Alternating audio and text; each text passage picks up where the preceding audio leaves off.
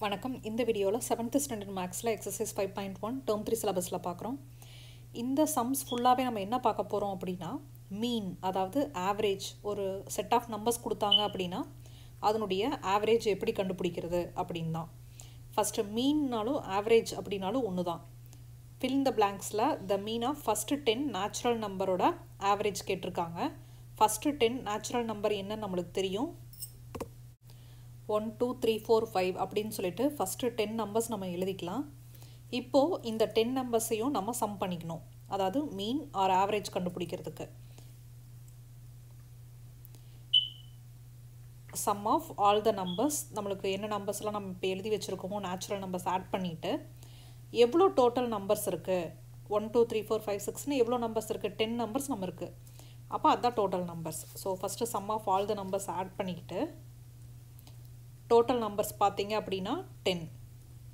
மொத்தமாக 10 நம்பரை நம்ம சம் பண்ணியிருக்கோம். இப்போது இந்த 10 நம்பர்ஸையும் நம்ம கூட்டிக்கலாம்.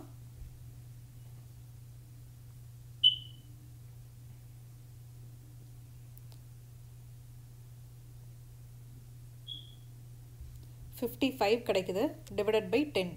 ஸோ இதை வந்து நம்ம சிம்பிளிஃபை பண்ணோம்னா 5.5 தான் இதனுடைய ஆன்சர். அடுத்தது, if the average selling price of 15 books வந்து 235 rupees சொல்லியிருக்காங்க, அப்போது அதனுடைய மொத்த செல்லிங் ப்ரைஸ் என்னவாக இருக்கும்னு கேட்டிருக்காங்க. டோட்டல் செல்லிங் ப்ரைஸ் வந்து கேட்டிருக்காங்க. And then total number of books வந்து கீழே எழுதணும் டினாமினேட்டரில். அதனுடைய ஆவரேஜ் செல்லிங் ப்ரைஸ் வந்து சம்மில் ஆல்ரெடி கொடுத்துருக்காங்க 235 அப்படின்ட்டு. மொத்தமாக ஆக்சுவலாக செல்லிங் ப்ரைஸ் எவ்வளோ, எல்லா புக்ஸோட செல்லிங் ப்ரைஸ் என்னென்னு தான் நம்ம கண்டுபிடிக்கணும். நம்பர் ஆஃப் புக்ஸ் வந்து 15. அப்போது டோட்டல் செல்லிங் ப்ரைஸ் பார்த்தீங்க அப்படின்னா 235 into 15 போட்டோம்னா மொத்தமாக அந்த புக்கு எவ்வளோக்கு செல் பண்ணணும் அப்படிங்கிற ஆன்சர் நம்மளுக்கு கிடச்சிரும்.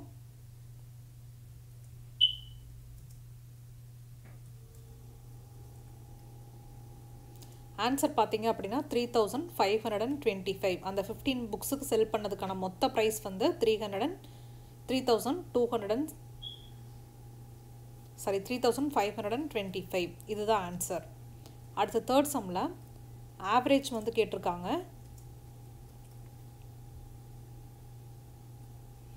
மீன் ஆர் ஆவரேஜ் ரெண்டுமே ஒன்று தான்.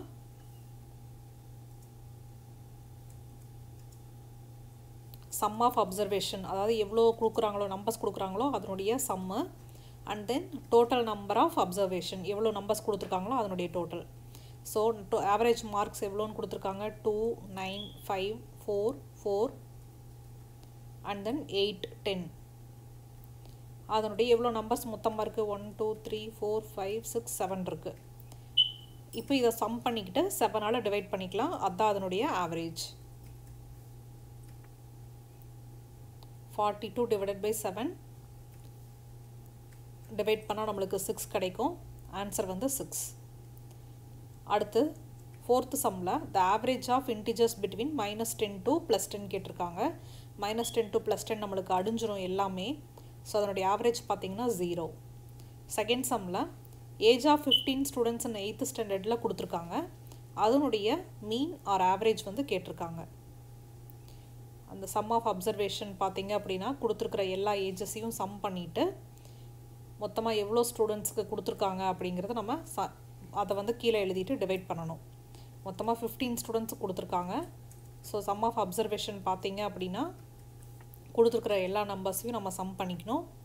இதில் சம் பண்ணால் நம்மளுக்கு கிடைக்கிற ஆன்சர் வந்து 13 + 12 + 13 15.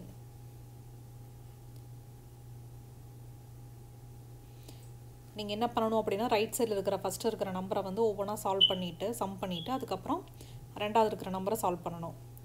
195 டிவைடட் பை 15 கிடைக்குது. இதை நான் வந்து 5ஆல் மேலேயும் கீழேயும் நான் ஃபஸ்ட்டு டிவைட் பண்ணுறேன். அடுத்து திருப்பியும் 3ஆல் டிவைட் பண்ணுறேன்.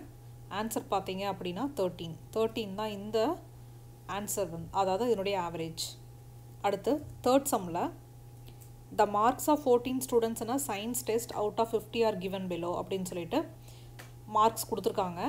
அதனுடைய மீன் எவ்வளோன்னு கேட்டிருக்காங்க. நெக்ஸ்ட்டு மேக்ஸிமம் மார்க் எவ்வளோ வாங்கியிருக்காங்க, மினிமம் மார்க் எவ்வளோ வாங்கியிருக்காங்கன்னு சொல்லி கேட்டிருக்காங்க. மீன் மார்க்னாவே அதனுடைய ஆவரேஜ் மார்க் தான், அதாவது 14 ஸ்டூடெண்ட்ஸோட ஆவரேஜ் மார்க் எவ்வளோன்னு சொல்லி கேட்டிருக்காங்க. ஸோ கொடுத்துருக்கிற மார்க்கை வந்து நம்ம ஆட் பண்ணிக்கிட்டு அதை 14ஆல் நம்ம டிவைட் பண்ணணும் அப்படின்னா ஆவரேஜ் மார்க் எவ்வளோ நம்மளுக்கு கிடச்சிரும். ஸோ சம் ஆஃப் அப்சர்வேஷன், அதாவது some of all the marks, அந்த 14 ஸ்டூடெண்ட்ஸ் வாங்கியிருக்கிற மார்க்ஸையும் அந்த 14 ஸ்டூடெண்ட்ஸ், அதாவது டோட்டல் நம்பர் ஆஃப் ஸ்டூடெண்ட்ஸ்.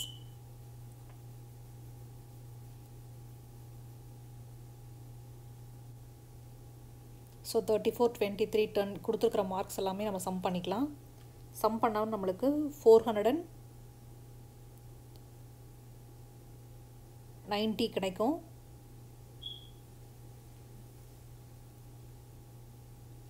அதை வந்து நம்ம 14ஆல் நம்ம டிவைட் பண்ணணும்.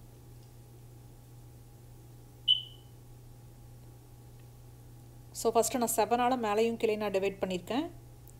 அதுக்கப்புறம் திருப்பியும் 2ஆல் டிவைட் பண்ணுறேன். பண்ணால் நம்மளுக்கு ஆன்சர் வந்து 35 கிடைக்குது. அதுதான் அதனுடைய மார்க்ஸோட ஆவரேஜ். மேக்ஸிமம் மார்க் எவ்வளோ வாங்கியிருக்காங்கன்னு கேட்டிருக்காங்க. கொடுத்துருக்கிற மார்க்ஸில் எது அதிக நம்பர் இருக்கோ அதுதான் மேக்ஸிமம் மார்க். ஸோ இதில் மேக்ஸிமம் மார்க் பார்த்தீங்க அப்படின்னா 47.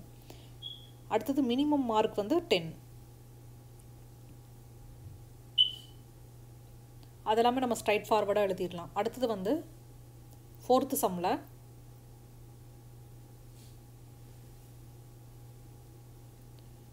the mean height of 11 students வந்து 150 centimeter அப்படின்னு சொல்லி அதனுடைய ஆவரேஜ் கொடுத்துருக்காங்க. 11 ஸ்டூடெண்ட்ஸோட மினிமம் ஹைட்டு அப்படின்னு சொல்லிட்டு அந்த 15 ஸ்டூடெண்ட்ஸோட ஹைட்டையும் கொடுத்துருக்காங்க. அதில் பார்த்தீங்க ஒரு வேரியபிள் இருக்குது, y+4 அப்படின்னு சொல்லிட்டு. அந்த வேரியபிள் ஒய்யை வந்து கண்டுபிடிக்க சொல்லியிருக்காங்க. அந்த ஒய் இருக்கிற 2 ஸ்டூடெண்ட்ஸோட ஹைட் எவ்வளோ அப்படின்னு சொல்லி நம்மளுக்கிட்ட கேட்டிருக்காங்க. ஆவரேஜ், அதாவது மீன் ஆல்ரெடி சம்மில் கொடுத்துருக்காங்க 150 சென்டிமீட்டர் அப்படின்ட்டு. எவ்வளோ ஸ்டூடெண்ட்ஸ்னு கொடுத்துருக்காங்க 11. அப்போது இதிலிருந்து நம்ம ஈஸியாக கண்டுபிடிச்சிடலாம். ஆவரேஜ் ஈக்குவல் டு, அதாவது மீன் equal to some of observation divided by number of students are number of observation அப்படின்னு எழுதிக்கலாம். இப்போது சம் ஆஃப் அப்சர்வேஷன் நம்மளுக்கு தெரியாது, ஃபுல்லாகவே வந்து கொடுத்துருக்காங்க அந்த நம்பர்ஸ், எவ்வளோ நம்பர் ஆஃப் ஸ்டூடெண்ட்ஸோட ஹைட் அப்படின்னு. அதை அப்படியே எழுதிட்டு divided by number of students வந்து 11 எழுதியாச்சு. இப்போது மேலே இருக்கிற அந்த சம் ஆஃப் ஹைட் இருக்கு இல்லையா, அதை வந்து முதல் சம் பண்ணிக்கலாம்.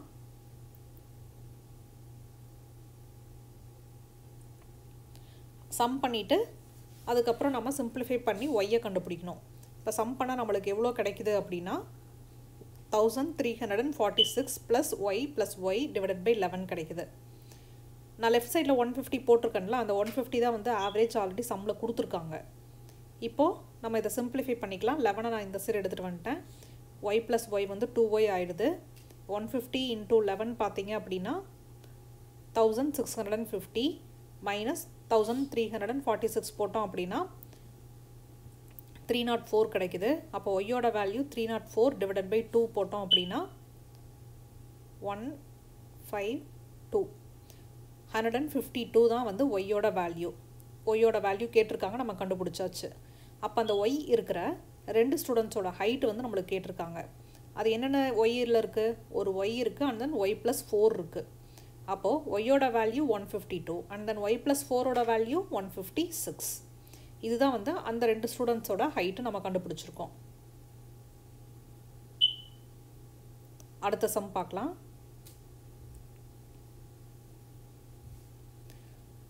The mean of runs scored by a cricket team in the last 10 innings வந்து 276. அதாவது ஆவரேஜ் கொடுத்துட்டாங்க, ஸ்கோர்ஸ் எவ்வளோன்னு கொடுத்துருக்காங்க. ஃபைண்ட் த ரன்ஸ் ஸ்கோர்டுன்னா 4th இன்னிங்ஸில் எவ்வளோ ஸ்கோர் வாங்கியிருக்காங்கன்னு கேட்டிருக்காங்க. மீன் ஆல்ரெடி கொடுத்துருக்காங்க. Some of observation divided by total number of observation, இதுதான் வந்து ஃபார்முலா. மீன் எவ்வளோன்னு சொல்லி கொடுத்துருக்காங்க 276 அப்படின்னு சொல்லி கொடுத்துருக்காங்க.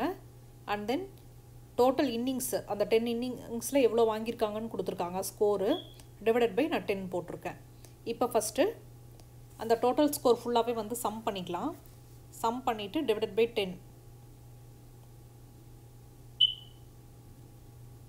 போட்டோம் அப்படின்னா நம்மளுக்கு 2520 + x டிவைடட் பை 10 கிடைக்குது. ஸோ இப்போ இந்த எக்ஸோட வேல்யூ தான் நம்ம கண்டுபிடிக்கணும். ஸோ 10 வந்து இந்த சைடு எடுத்துகிட்டு போனோம் அப்படின்னா 2760 கிடைக்கும். இதை நம்ம சிம்பிளிஃபை பண்ணணும் அப்படின்னா 240 கிடைக்குது. ஸோ எக்ஸோட வேல்யூ 240. 4th இன்னிங்ஸில் என்ன இருக்குது, எக்ஸ் தான் இருக்குது. ஸோ இப்போ எக்ஸோட வேல்யூ பார்த்தீங்க அப்படின்னா 240. இதுதான் வந்து 4th இன்னிங்ஸில் எடுத்த ஸ்கோர். அடுத்து 6th ஒன்ல மீன் கேட்டிருக்காங்க. எல்லாமே வந்து 5.1 4.8 அப்படின்னு சொல்லிட்டு டெசிமல் பாயிண்டில் இருக்குது. ஸோ இதை வந்து இதனுடைய மீன் தான் கேட்டிருக்காங்க. முதல்ல எல்லாம் எழுதிட்டு சம் பண்ணிவிட்டு அதனுடைய ஆவரேஜ், அதாவது மீனை நம்ம கண்டுபிடிக்கலாம். Some of observation divided by total number of observation.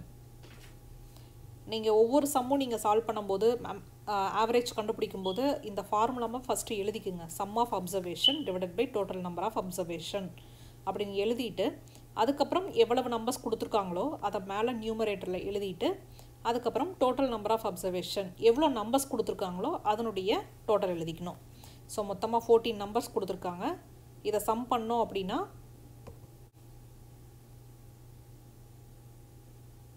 70 கிடைக்குது. 70 டிவைடட் பை 14. ஸோ 7ஆல் நான் மேலேயும் கீழேயும் நான் டிவைட் பண்ணுறேன். ஸோ கீழே எவ்வளோ கிடைக்கும் அப்படின்னா 2, மேலே 10. ஸோ திருப்பியும் டிவைட் பண்ணால் 5. ஸோ இதனுடைய ஆவரேஜ் பார்த்தீங்க அப்படின்னா 5 தான் ஆன்சர். அடுத்து 7th சம்மில் arithmetic mean of 10 observation was found to be 22 அப்படின்னு கொடுத்துருக்காங்க. அதுக்கப்புறம் ஒரு 1 more அப்சர்வேஷன் ஆட் பண்ணுறாங்க 44 அப்படின்னு சொல்லிட்டு. அப்படி ஆட் பண்ணாங்கன்னா புதுசாக வர ஆவரேஜ் என்ன அப்படின்னு சொல்லி கேட்டிருக்காங்க. ஒன்றும் இல்லை, ஒரு 10 நம்பர் இருக்குது. அந்த 10 நம்பரோட ஆவரேஜ் வந்து ஆல்ரெடி கால்குலேட் பண்ணிட்டாங்க. அதனுடைய ஆவரேஜ் பார்த்தீங்கன்னா 22. ஓகேவா? அதுக்கப்புறம் சடனாக என்ன பண்ணுறாங்க, 44 அப்படின்னு சொல்லிட்டு புதுசாக இன்னொரு நம்பரை ஆட் பண்ணுறாங்க. அதனுடைய நியூ மீன் எவ்வளோன்னு சொல்லி கேட்குறாங்க. அப்போது நியூ மீன் என்னென்னா மீன் எப்படி கண்டுபிடிக்கிறதுனா, கிடச்சிருக்கிற அந்த 220ல் அந்த 44 நம்ம ஆட் பண்ணிவிட்டு டிவைடட் பை 11. முன்னாடி வரைக்கும் 10 நம்பர்ஸ் தான் இருந்துச்சு. ஆனால் புதுசாக ஒரு நம்பர் ஆட் பண்ணியிருக்காங்களா, அதனால தான் நான் 11 ஆட் பண்ணியிருக்கேன். ஸோ இப்போ 11ஆக மாறி இருக்குது. ஏன்னா புதுசாக இன்னொரு நம்பர் ஆட் பண்ணியிருக்கோம். அதனால் டோட்டல் நம்பர் ஆஃப் அப்சர்வேஷன் அதிகமாகும். அப்போ இதை சம் பண்ணிவிட்டு டிவைட் பண்ணணும் அப்படின்னா நம்மளுக்கு 24 கிடைக்கும். ஸோ புதுசாக கிடச்சிருக்கிற ஆவரேஜ் பார்த்தீங்க அப்படின்னா 24. பழைய ஆவரேஜ் 22, புதுசாக நம்ம 44 அப்படிங்கிற நம்பர் ஆட் பண்ணதுக்கப்புறம் நம்மளுக்கு கிடைக்கிற ஆவரேஜ் வந்து 24. அடுத்தது வந்து அப்ஜெக்டிவ் டைப் கொஷின்ஸு. அதில் ஃபஸ்ட்டு ஒன் வந்து 8th சம் பாருங்கள். Dash is a representative value of the entire data. Average, mean R average தான் வந்து ஒரு என்டையர் டேட்டாவோட ரெப்ரசன்டேட்டிவ். அடுத்தது த மீன் ஆஃப் ஃபஸ்ட்டு 15 ஈவன் நம்பர்ஸ். முதல் 15 ஈவன் நம்பர்ஸ் என்னன்னு சொல்லி எழுதிக்கலாம். எழுதிட்டு அதை சம் பண்ணிவிட்டு டிவைடட் பை 15 போட்டோம் அப்படின்னா நம்மளுக்கு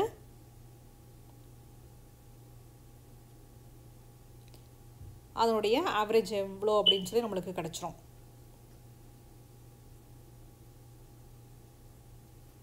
ஸோ இதை சம் பண்ணிவிட்டு நம்ம 15ஆல் டிவைட் பண்ணால் நம்மளுக்கு கிடைக்கிற ஆன்சர் பார்த்திங்கன்னா 16 அப்படின்னு சொல்லி கிடைக்கும். அடுத்த some 10th the average of 2 number வந்து 20 கொடுத்துருக்காங்க. அதில் ஒரு நம்பர் கொடுத்துருக்காங்க, இன்னொரு நம்பர் கண்டுபிடிக்க சொல்லியிருக்காங்க.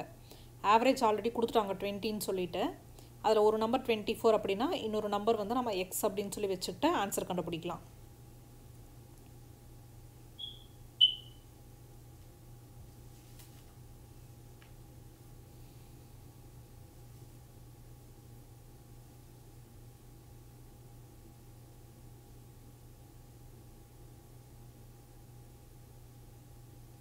ஸோ ஆன்சர் பார்த்தீங்க அப்படின்னா 16.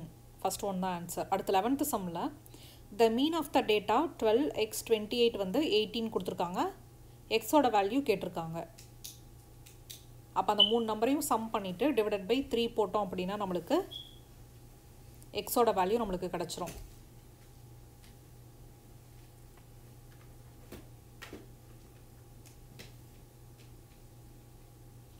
(40 + x divided by 3 = 18. எக்ஸோட வேல்யூ பார்த்தீங்கன்னா 18 into 3, 54 minus 40, 14 தான் ஆன்சர். இதோட இந்த எக்ஸசைஸ் கம்ப்ளீட் பண்ணுறோம். இன்னும் இது ரிலேட்டடான நிறைய எக்ஸசைஸ் பார்க்குறக்கு கீழே இருக்கிற சப்ஸ்கிரைப் பட்டனை கிளிக் பண்ணுங்கள். இந்த வீடியோ யூஸ்ஃபுல்லாக இருந்துச்சு அப்படின்னா சமச்சீர் கல்வி படிக்கிறவங்களுக்கு ஷேர் பண்ணுங்கள், லைக் பண்ணுங்கள். உங்களுக்கு ஏதாவது கொஷின் இருந்துச்சுன்னா கீழே கமெண்ட் பண்ணுங்கள். தேங்க்யூ.